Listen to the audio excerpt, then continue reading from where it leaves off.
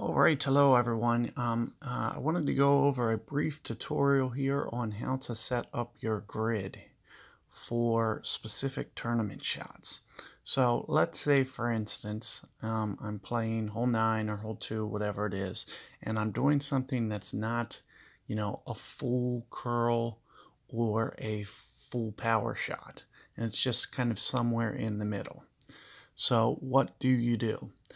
And the first thing that I do, let me go to the video real quick, is here you're going to see I use a turkey. This is in Masters. And what I ended up doing on this shot was basically like a partial.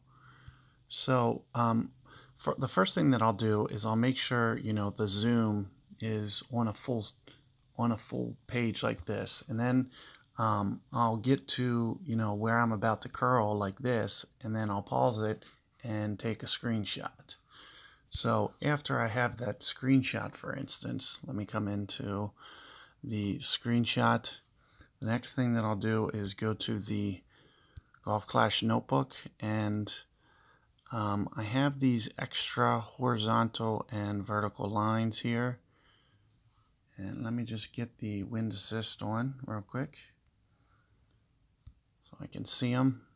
The first thing that I'll do is just try to position it in kind of an estimation. I'm kind of thinking like somewhere like here, maybe power-wise. Somewhere over there. Let me get my pen out real quick. It's a little bit easier for me to do this than with my finger. So when I'm scrolling, what just happened? This froze real quick. So I'm thinking, in terms of the height, maybe somewhere around here. Let me just extend this over here and kind of get it in position. Now the next thing that I'll start to do is just view this picture in full, and then I'll just kind of see how so this one needs to come up and this needs to go over about 1/4 inch. So all I need to do is kind of shift this positioning up somewhere up in here. And this one needs to come over about 1/4 inch or so as well. So I'm kind of thinking somewhere in the neighborhood of there.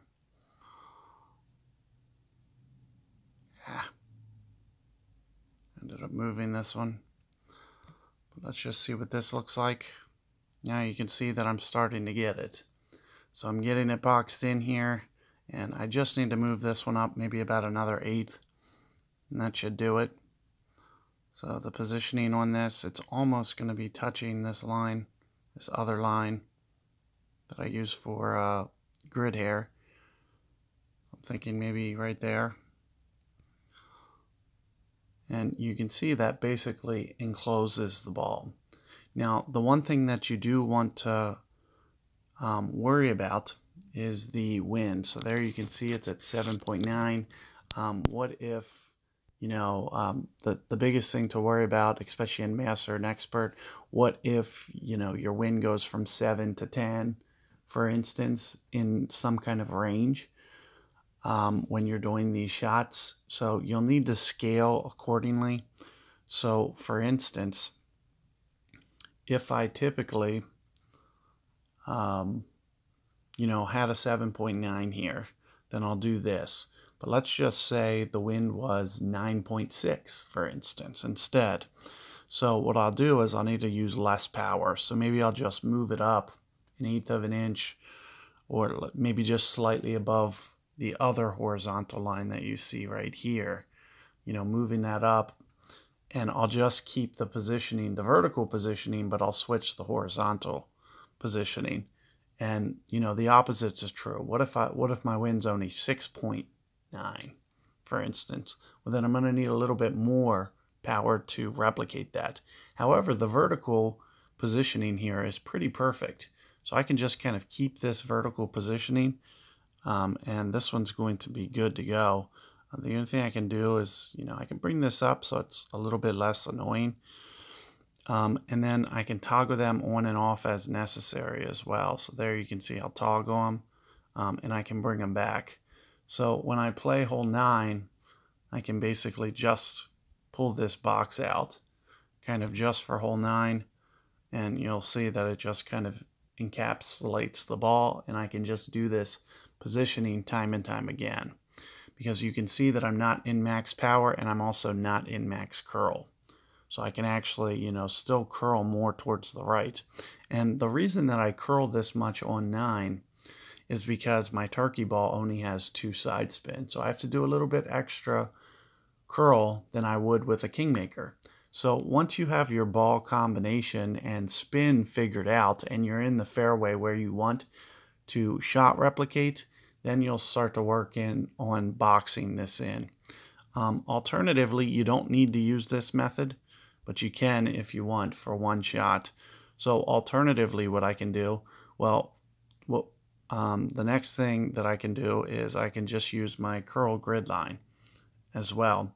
And if I want to use that secondary line, the horizontal, I can do that. So let's take a look. Here's this grid. Let me bring back in that horizontal line. Which is optional for you to use, but you'll see that it just basically it'll help you set the height. And look at this coincidence. This line here, which represents 50 curl, is actually right on the edge.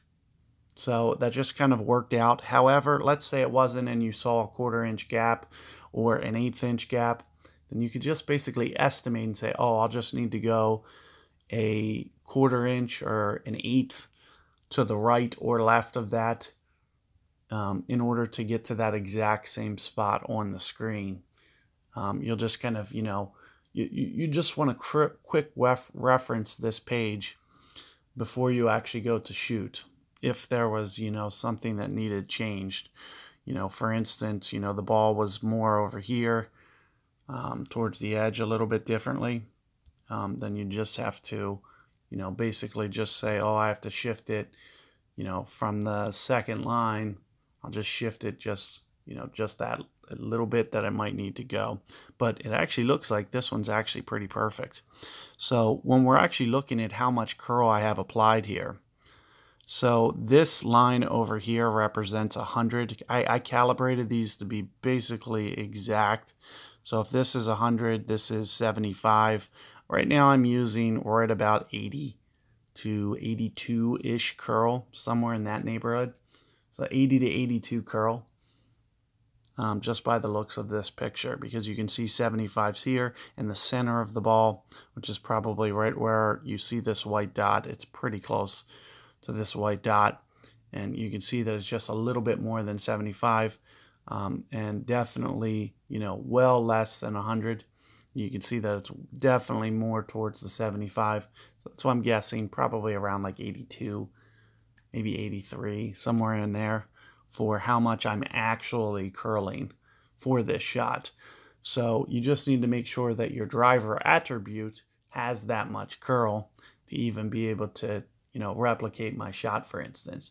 So Apocalypse, for example, it's a perfect example of a club that you'll be able to kind of replicate this a little bit because it has good curl attributes.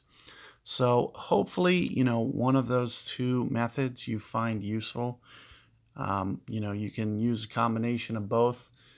For the most part, I might use the curling grid lines. However, for a very shot specific, what's nice about this is, in tour play, when you don't have time to set all that additional lines up to kind of box your shot in, this is going to be much more practical on the fly for you to use.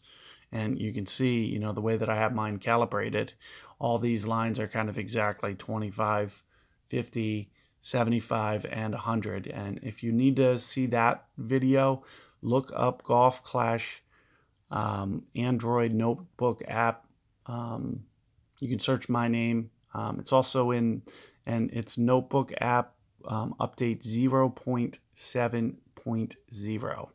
So that's the update that basically shows you how to get those lines calibrated in case you still need to do that.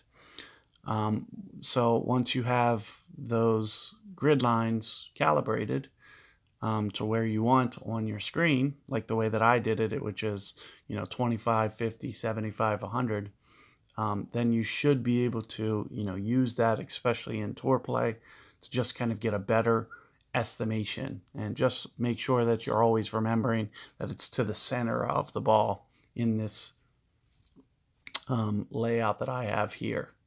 So good luck. Hopefully that helps you guys. Let me know how it goes. Regardless if you're in rookie, pro, expert, master, you should be able to use these tips and when looking at this tournament, holes 2 and 9 are perfect candidates for you to do something like this. So hope this helped, guys, and good luck out there. Let me know how it goes.